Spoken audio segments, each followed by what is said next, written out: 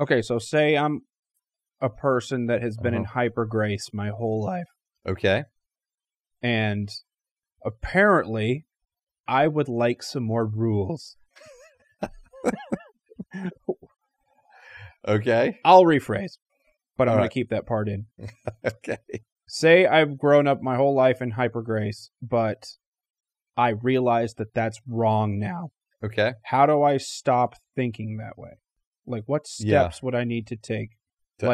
Because that's why I said it like that. Because it's like, do I just go look for some rules? Yeah. Like, no, and that's, and I think that's obviously why you corrected yourself too, Yeah. because no, the answer is not to become a legalist. right. The answer is not to just go add on rules.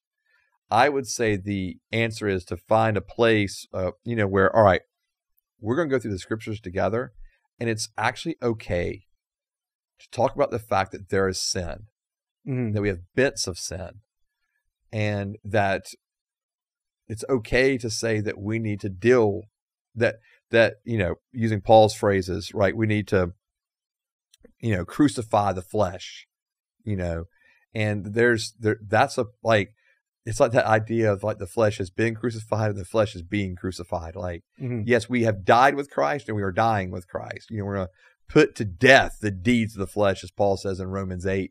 And so I think there's that reality that this is where I think being together with people and discipleship and confession is so healthy, because I want to look more like Christ. So for someone who's been in hyper grace and they know they're loved by God, they know they have an identity as a son and daughter of God, I would say hold on to that. Like, don't step under rules, don't step under shame. Okay. Hold on to those things. But it's okay now to enter into the process of sanctification and looking more like Jesus. It's okay to enter into the process saying, Holy Spirit, convict me. And those are all phrases that would have been foreign to them and actually been told, don't say those things. Right. Like, they would have been told, Holy Spirit doesn't convict. They would be told sanctification is not a process. They're going to be told you don't have to ask for forgiveness. They're going to be told you don't have to confess your sins to one another. I'm saying I think those things are actually what begins to free us to love better, to love others. And not in the sense of rules, but in the sense of that's what we're called to do. Like, Jesus is pretty clear, like, if you love me, keep my commandments. Right. John is saying, hey, if you love the Lord, obey his command to love one another. It's like freeing for them to realize that they're terrible people. I think it's freeing to realize that that there is a way of following Jesus, that it's not just loosey-goosey, that's not just do whatever I want. There's a way of following Jesus. And I'm not saying it has to look a certain way. Like, I'm not going to sit here and go, it needs to look like the way it did with John Wesley in the 1700s, or it doesn't have to look like the way it did with Charles Finney in the 1800s. Like, it doesn't, I'm not saying it has to look these certain ways.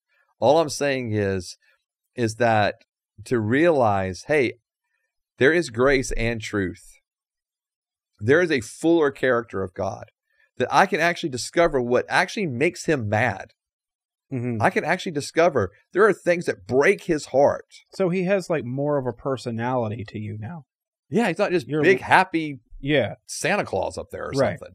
Yeah. Right, just like legalism, he's not just an angry authoritarian mean dictator. Yeah. Okay. Yeah. Okay. Yeah. So which one would you say is harder to get out of, legalism or hyper grace?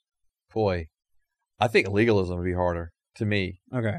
Because you've had Good rules. answer. You've had rules pounded into you for so long that I think it'd be hard to move out of that. Because a lot of people feel safe in rules, or it feels like rules are clear. Let's just follow rules. Right. And for some people, it's easier for them because of their sin bents, or whatever you want to call them, to follow the rules. Correct. Right? Yeah, sure. Okay. Sure. Yeah. So I think that would be kind of harder to flip that switch of where I'm not just constantly condemning or shaming myself because of missing the mark with God.